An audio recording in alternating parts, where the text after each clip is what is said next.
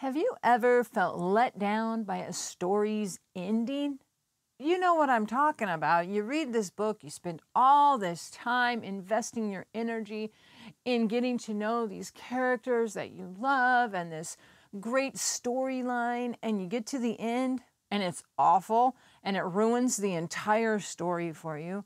And instead of telling all your friends about this great book they've got to read, you quietly donate it to a thrift store, and if it comes up in conversation, you cringe and say, please don't read that. As writers, we do not want that outcome for our stories. Crafting effective story endings is an art form. It is the last impression you are going to leave when they close that book, so it's super important that you get it right. Think about it.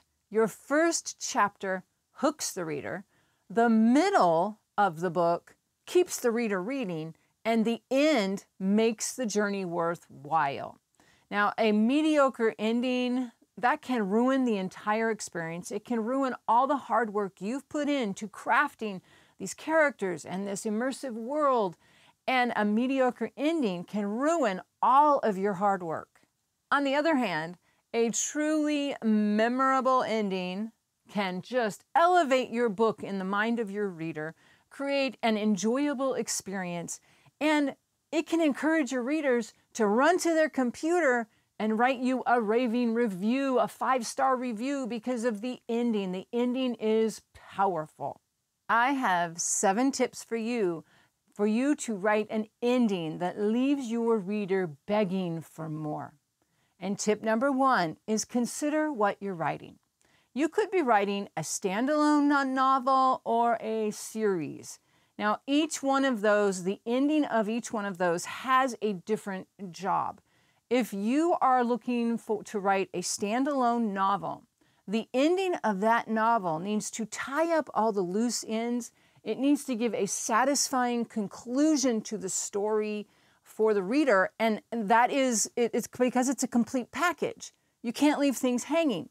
However, if you are writing a series of books, your ending has to conclude the major conflicts of that book, but it also has to set up the conflict that's going to be in the next book. So its job, the ending of a series of books, the ending's job is to propel the reader to go get the next book, to want them to read the next book. Tip number 2 is, what emotion, theme, or message do you want to convey in your story? Every story has some sort of message.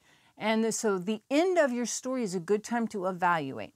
How did you do with weaving that emotion, theme, or message throughout the narrative as you've been writing? You may want to consider recapping that message at the end in the final chapter in some way, but you want to make sure that you're not preachy, that it's really subtle, because the message that you leave the reader with in the last chapter needs to be subtle and needs to leave the reader thinking about your message. Tip number 3 is, people want closure. Your reader has gone on this journey with your character and immersed themselves in the world that you've created, and they really want to have a satisfying ending. They want to know how things end up for these characters. So make sure that when you are considering the end of your story, that you give your reader a satisfying ending. Number 4 is, don't leave too many plot threads or subplots hanging in the wind. You know what I'm talking about. You're reading a book and there's questions unanswered. There's conflicts that never get resolved. That can be really frustrating. It's kind of like when you watch a TV show, a TV series, and you have invested hours and you've binge watched this show and you're waiting for these characters to get their satisfying ending. What's gonna happen? And then the show gets canceled. And that satisfying ending is never going to come. It's frustrating. Do not do this to your reader. You want to make sure that you may have brought conclusion to those plot threads, those subplots, any questions that you may have raised throughout your book.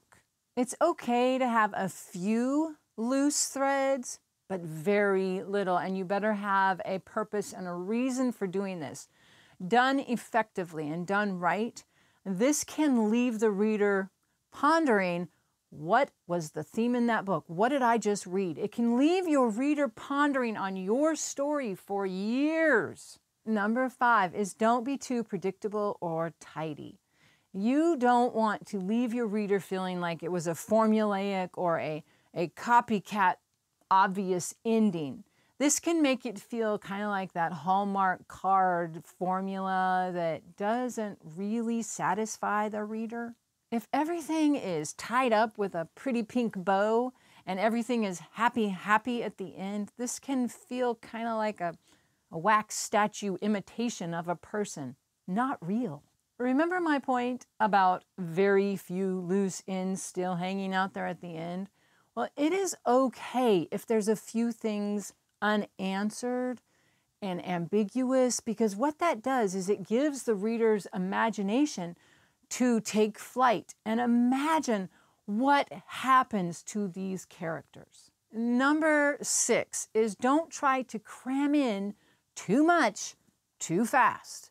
This can feel like the author is just trying to do an information dump, cram it all in one chapter. You don't want that. I compare this to, you're having someone over for dinner and it's a last minute thing and you're like, oh my goodness, someone's coming to the house. Take everything and shove it in the closets and hope that the company doesn't look in the closets where all the mess is at. You don't want that to feel like that in your last chapter of your book. To avoid this, don't be in a hurry. Slow down. Take your time. Instead of trying to cram everything into one chapter, try doing 2 chapters so that you give yourself a little more space to write the end of the story. The writing tip number 7 is don't confuse your reader by changing the tone or the rhythm of the story at the end of the story. You want to stick with the rules and the rhythm and patterns that you've established throughout your story. Take the time to craft an ending that's authentic, meaningful, and emotionally satisfying for your reader. You can look at your ending and ask yourself, if you were reading this book, would you be satisfied with this ending? Find the perfect balance between closure and open-endedness and resolution and mystery. You want your reader to be satisfied, but you also want them to ponder and to be curious about what happens beyond the horizon of this story. What happens next? And that's what you want. Remember that the end of your story is the final impression that you are going to leave with your reader. The end of your story matters, probably even more than the beginning, because the end is what's going to sell the next book. If you like this video and you want to learn more about story endings and actually some specific types of story endings, you will love this video. So check that out. And I would love to hear from you in the comments. What do you think makes a great story ending? I would love to chat with you about that in the comments. And I will catch you in the next video.